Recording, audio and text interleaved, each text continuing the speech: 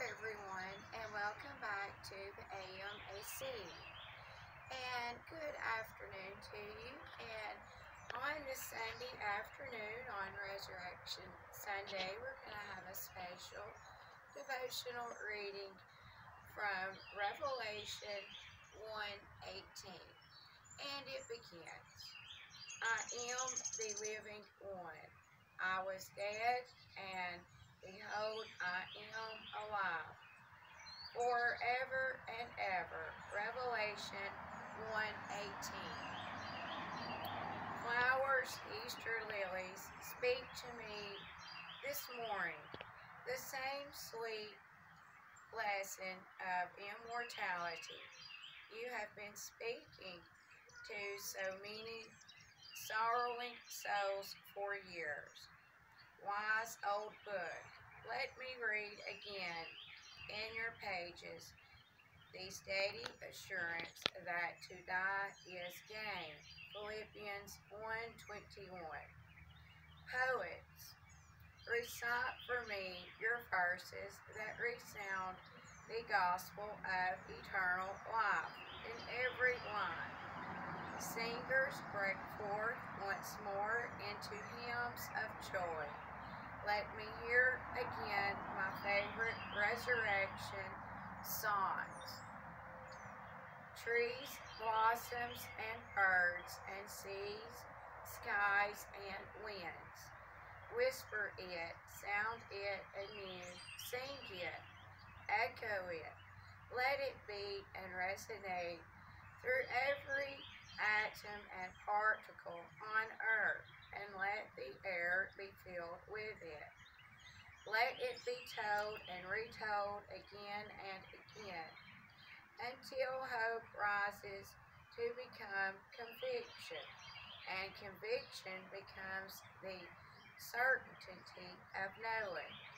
Let it be told until, like Paul, even when we face our death, we will go triumphantly with our faith, secure and peaceful, and radiant expressions on our face. And here is a little poem that goes with our Resurrection Sunday greeting. O sad-faced mourners, who each day are wending through churchyard paths of cypress and of yew, leave for today the low graves you are tending, and lift your eyes to God's eternal blue. It is no time for bitterness or sadness. Choose it Easter lilies, not pale asphodels. Let your souls thrill to the caress of gladness, answer the sweet chime of Easter bells. If Christ were still within the grave's low prison, a captive of the enemy we dread. If from the rotting cell he had not risen, who then could dry the gloomy tears you shed? If Christ were dead, there would be no need for sorrow, but he has risen and vanquished death today. Hush then your sighs, if only till tomorrow. At Easter give your grief a holiday. May Riley Smith. A well-known preacher was once in his study writing an Easter sermon when this thought gripped him. My Lord is living.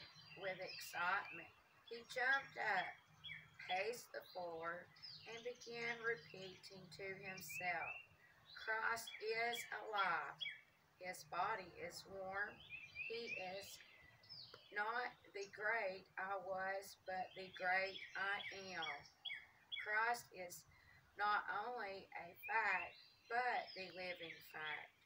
He is this glorious truth on Easter Day. Because of that truth, an Easter lily blooms and an angel sits at every believer's grave.